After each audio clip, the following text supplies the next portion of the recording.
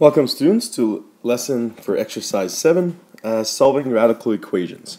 So we're going to solve these algebraically and graphically. For the first example, let's solve the equation algebraically. This is an equation you would have seen in grade 11 pre-cal, so I'll quickly just review that. So to solve that algebraically, what you would do, I'll just rewrite the equation right here in black. X plus 4 equals 3 square root. Okay, so to get rid of this square root here, what you're going to do is you're going to square both sides. So we're going to square both sides. Okay, that's going to eliminate this square root because the square root is the exponent of a half and this is exponent of 2. When you multiply the exponents, it becomes 1. So you have x plus 4 to the power of 1. So all you're left with is x plus 4. And on the other side you have 9. We subtract 4 on each side, you get x equals 5. Okay, perfect. That's the answer algebraically. Now how would we do that graphically? Alright, so let's take a look at the graph. The graph's already drawn for you. Alright, so we're going to sketch the equation of the graph. Y equals square root of x plus 4 minus 3. So if you guys remember in transformations, this is a transformation 4 to the left. So you shift 4 to the left, and then you have the shift down 3. And then this, if you remember our parent graph, you'd have this point, you'd have that point, you'd have this point. And in this case, because we can go a little further, we're going to go 1, 1, 2, 4, 3, 9. Because it's square root, it's opposite of square. Sorry. So you have 3, 9, or 9, 3, another way you look at it. Okay, and there's that point there is x equals 5. So why is that point our solution? Well, if you think about it, all I did, if I look back here, is I moved this 3 over to the other side, right? So I moved it over to the other side, and then I just made it equal to y. So the solution would be when y equals 0. And that's what we have here. Graphically, the solution is 0 of the function, since taking the original equation and setting it equal to 0 is how we found the above equation. Because if I compare it to the other one, I would have x plus 4 minus 3 equals y. So at the end of the day, you're asking when is y equal to 0. Note the zeros, the roots, the x-intercepts of a function all represent the same thing. So you're talking about the same thing when you talk about zeros, roots, x-intercepts. It's the place where the function crosses the x-axis. Okay? And often it's the way we represent the solution to the equation. Okay? So are there other graphs that could be used to solve this equation? Absolutely. I'm trying to think. Yeah, absolutely. What we could have done, we could have sketched the graph y equals square root of x plus 4, and we could have sketched y equals 3. And so therefore we would have had y equals that, and any place where the graph crosses would be the solution. And if you would do that, this graph would cross at at x equals 5. All right. Next question. So example 2, solve the following equation algebraically. So same idea. Okay, so we're going to square both sides again, just to get rid of that square root. Notice that you want to isolate the square root before doing that because it simply cancels it out. So what we have left is x plus 5 on that side. On this side, because you have x minus 1 squared, this would be the same thing. And just to kind of process this a little bit, I'll give you a little thought bubble here. You would have x minus 1 squared is equal to x minus 1 times x minus 1. Which gives us x squared minus 2x plus 1. So don't forget, whenever you take a binomial squared, you have to expand it as 2 binomials and then it becomes a trinomial. So here we have x squared minus 2x plus 1. Okay, so we continue to solve. I'm going to bring this stuff on the other side to isolate, make it equal to 0. Okay, so then you have x squared. You now have minus 3x and you have minus 4. Because we subtracted x and we subtracted 5. Got some factoring left to do. So we have x minus 4, x plus 1. And we have two solutions to this problem. We have x equals 4 and x equals negative 1. So x equals 4, x equals to negative 1. All right, so that we have two solutions to this problem here, solving algebraically. Let's solve the same equation graphically, and we'll look back at this solution in a second. All right, so we're going to separate, to solve graphically, we're going to separate the equation into two individual functions and graph each.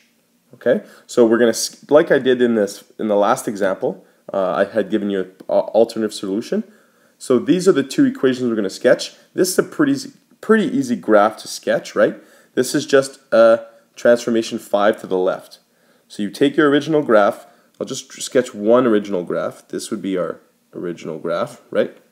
And we're moving it 5 to the left. So 5 to the left goes here, 5 to the left goes here, and here. And you know what? Since I have space, I can sketch one more point. Again, 1, 1, 2, 4, 3, 9.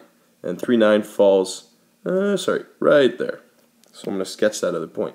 When you're solving something graphically, you want to be as precise as possible. So adding an extra point, perfect. Makes it a little bit more precise. And there is our graph. Okay, now this is just a linear function. This has a slope of 1 over 1, and it has a y-intercept of negative 1. So negative 1 here, and we go 1 over 1, 1 over 1, 1 over 1, 1 over 1. Oh, look, that point came into play. So won't sketch any more points, but I'm trying to give you a nice clean line here. Good enough. And what is the solution to our problem? Well, obviously you can tell this is where the graph will cross. So we're crossing at x equals 4. So solution is x equals 4. Well, why is there only one solution to this problem? And in this problem, there are two. Notice that x equals 4 is one of my solutions. What happens to this x equals negative 1? Okay, well, let's verify x equals negative 1 into our original function. So if I was to verify x equals negative 1, I'd have square root of negative 1 plus 5, square root of 4, which is obviously 2. Now, if I try the other side, I'd have minus 1, minus 1, minus 2. Notice that these are not equal. Okay? And that happens when you square the function sometimes, is that you're going to create some extraneous roots. Basically, what's happening here is this function thinks that you've got both sides of this parabola. So they would be crossing down here when x equals negative 1. So this graph, if you had the other side of this parabola, okay, you would be crossing right here. So what that means is you have to reject this solution, and the only solution to accept is this one. So it's the step I wanted to come back to after we did the graph. All right, last one, example 3. A little bit harder, mostly because of the graph is just a little bit harder to sketch. But we'll solve algebraically first. So again, you have isolated square root on one side. In grade 11, we do a lot of that. In grade 12, we do a little bit less of solving algebraically. So you should be presented with a somewhat easy function to solve algebraically when necessary. So here we square both sides to get rid of the square root again. So what we're left with is, I'll keep going with the colors I'm doing, 2x squared plus 1. And on this side, don't forget binomial, right? Binomial squared. So you're going to have, in this case, x squared plus 2x plus 1. Okay.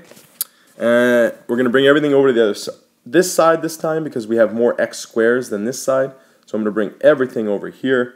So what we have left is x squared, because we subtracted x squared on each side, minus 2x, and the 1's go away. Because you subtract 1 here, cancel out. You have equals 0. Okay, so this is not a trinomial, this is a binomial, but you can have a common factor here. So there's a common factor of x. So you factor out x. What you're left with is x minus 2. And you have two solutions here. X equals 0. So when x equals 0, this whole thing will be 0. And x equals 2. Okay? Again, maybe both those solutions aren't valid, but let's check graphically before we verify. Okay, so solve the same equation graphically. I'm saving a little bit of time for the lesson here. But I will describe how I sketched this. I think this linear graph of y equals x plus 1, that's pretty easy. Let's make sure we identify the graphs. So y2 is this one, that's the linear, and y1 is this, or sorry, that's not y1, that's y2. y1 is this parabola here. When I say y1, I mean this one. Alright, so square root of 2x squared plus 1. What I would simply do is I would sketch 2x squared plus 1, which means you would just have something like this, generally. Again, I'm just giving you a rough sketch. And then I would take the square root of all the y values. If you square root all the y values, so at right here would be 1. Square root of 1 is 1. The y value here would be 3, and then the square root of 3 is 1.7. So that's where the 1.7 comes from right here. And then the next point would be 9. So the square root of 9 is 3. And that's how I got all those points. So I won't ask you necessarily to do this too often, but it's definitely good to know how you would sketch that graph. Okay, good luck guys, and we'll see each other in class.